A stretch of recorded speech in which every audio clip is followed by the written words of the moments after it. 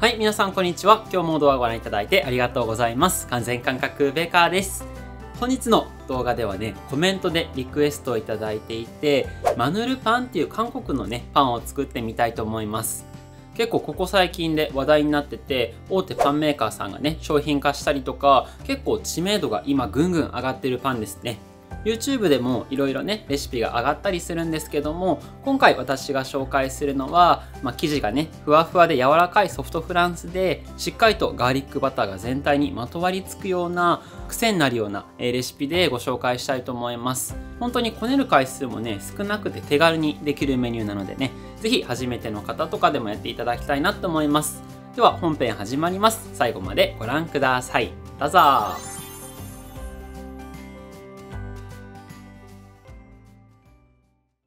はい、それでは本日のレシピはこんな感じになってます。今回生地としてはソフトフランスで、味わい自体はねシンプルに仕上げていこうと思います。なんせね中に入ってくるのがクリームチーズとねガーリックバターっていうかなりパンチの強いものなので、パンの質はちょっと抑えめにしていこうかなっていう配合ですね。それでは生地作りをスタートしていきます。まずは小麦粉を入れていきますね。今回はもちもち感の強いね強力粉を使ってるんですけども、そこまでねもちもちさせない生地ですね今回。だからねあんまりねこねる作業も少なめです今日は。そしたらインスタントドライス入れていきます。こちらはパンを発酵させる菌ですね。これちょっとの分量でねだいぶブレが大きいのでね、正確に測っていきましょう。続きましては牛乳ですね。牛乳が入ると生地の焼き色がねつけやすくなるので、今回お砂糖入ってない分ね牛乳の効果で焼き色つけていきます。そしてあとはお水です。ちょっとね温めたものを使ってください。だいたい人肌ぐらいですね。あんまり冷たいと発酵も鈍ってしまうのでね。パンの軽い口どけはオリーブオイルで出していきます。油が入ると生地のねつながりの中に油の粒が邪魔してくれるのでね、パン同士ちぎれやすいね歯切れのいい食感になります。あとは乾燥を防止してくれる役割が油にはあります。材料が入ったら全体を混ぜていきます。オリーブオイルがねだいぶ多いので、ちょっと生地はねまとまりづらいと思います。では台出してこねます。生地は体重込めてグッとで遠くまで、これを繰り返していきます。最初はね粉っぽさが結構あると思うんですけども、これがなくなるぐらいまでいきましょう。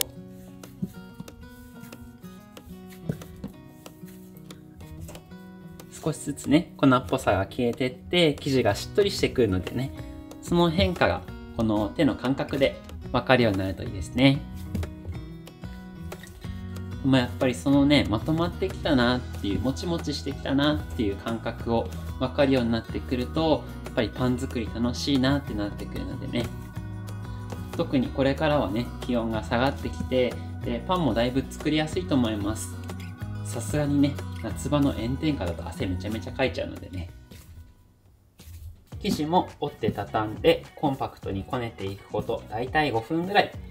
ここまでやってくると粉っぽさがねほぼ消えてきます。でつながりがほとんどできてないので、表面はねまだちょっとバサバサに荒れてるかなっていうふうに思います。でもね今回はあんまりこねたくない、あんまり、もちもちさせたくないので、これで OK。 これでソフトフランスの生地の仕込み完了なので、生地はボウルに戻して乾かないようにラップをしたら、こちらは生地の大きさが2倍ぐらいになるまで発酵ですね。オーブンの発酵機能を使っていただいてもいいですし、だいたいね40度ぐらいに温めた、お湯の中にチャポッとねボウルごとつけて温めても OK です。では発酵に行ってきます。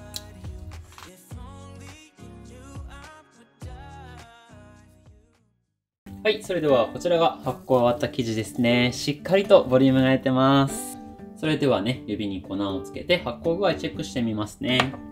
生地目がけてプスッと刺して抜いた時に塞がりきらなければ発酵良好ですね。では全体潰していきますね。このね溜まってるガスは二酸化炭素、これが多いとイーストね活性下がるのでね。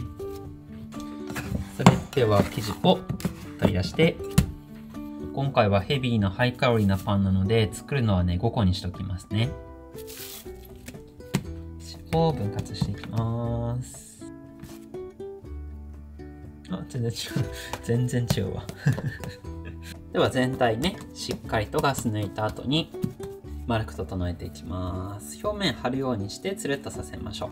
余った生地は白。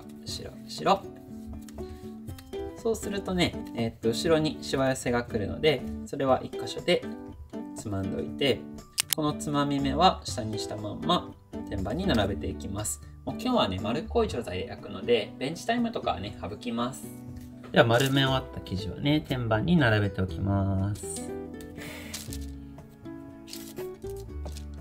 これでまた乾燥しないようにラップをしましたら、発酵させていきます。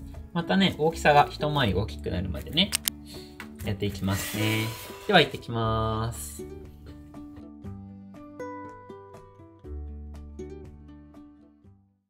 それではガーリックバターを作っていきます。鍋の中にバターね、たっぷり入れます。そしてニンニクもたっぷりですね。本当にもう罪悪感満点。ではこちらは弱火で加熱して、バターにニンニクの香りを移していきますね。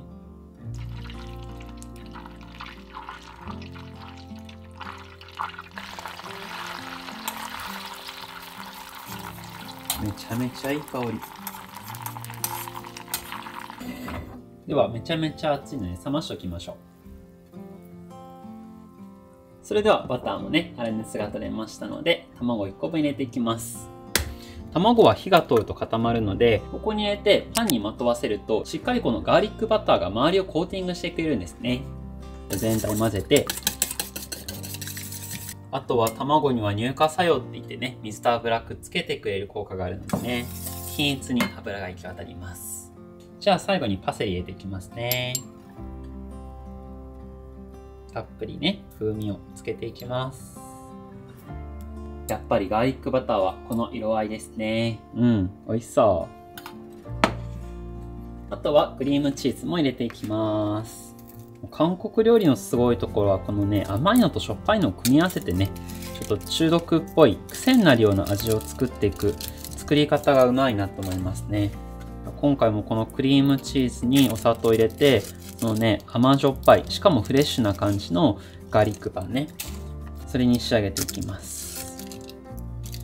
で、クリームチーズはね、室温に戻しておいてください。そうするとね、だいぶ柔らかくて扱いやすいので。お砂糖を入れていきますね。しっかりと練り合わせていきます。お砂糖はね、保水性強くて、チーズから水分を出してくれるのでね、すぐペースト状になってくれます。バッチリ、最高。ではこちらね、絞り袋に詰めていきます。持ってなければ別に詰めなくても大丈夫。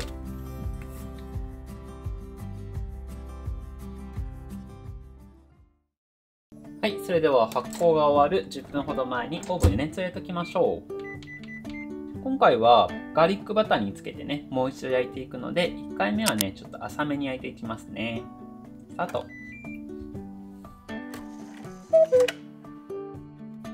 それでは生地の発酵が終わりました。かなりね、ぷっくりしてますね。ふっくら。そうしましたら、こちらを焼いていきます。いってきます。ではね、予熱の入ったオーブンで焼いていきます。美味しくなって帰ってきてね。スタート。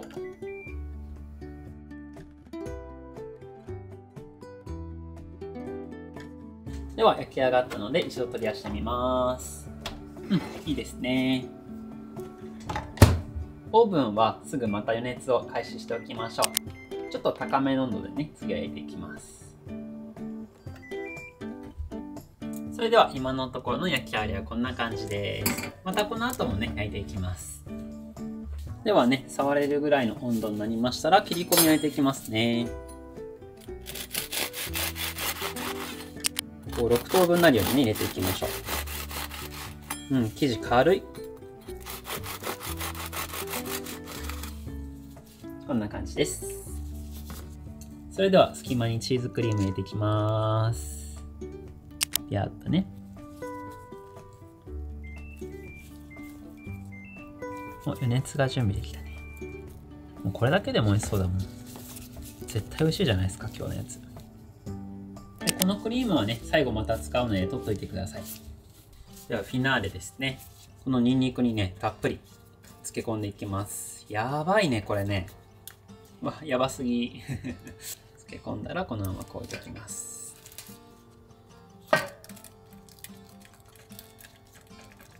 しっかりね、吸わせて。よ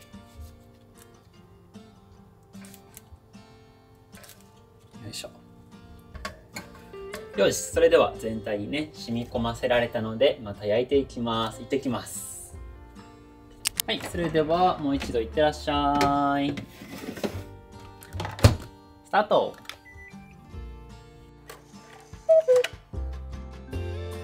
はい、それでは焼き上がりました。おお、すごい匂い。じゃあ見てみましょう。それでは焼き上がりこんな感じになってます。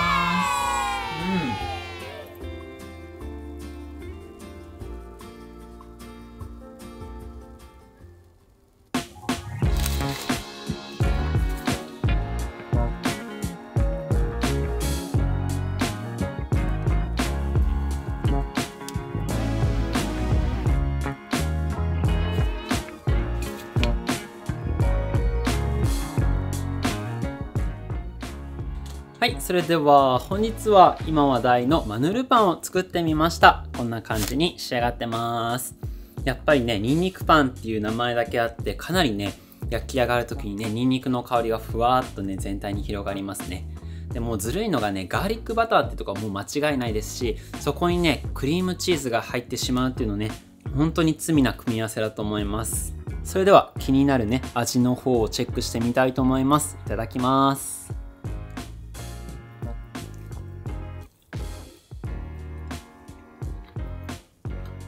やば。今回生地から作ったんですけどね、まず生地のふわふわ感がね、とっても食べやすいですしね、美味しいなと思いますね。でそこにね、ガーリックバターが染み込んでるもんだからパンチもガツンと効いてて、でただね、くどいだけじゃなくて、このお砂糖と一緒にしたクリームチーズがね、甘じょっぱい感じでやっぱ癖になる組み合わせになってますね。カロリーものすごいんですけど、やっぱりこれね、食べちゃう気持ちすごいわかります。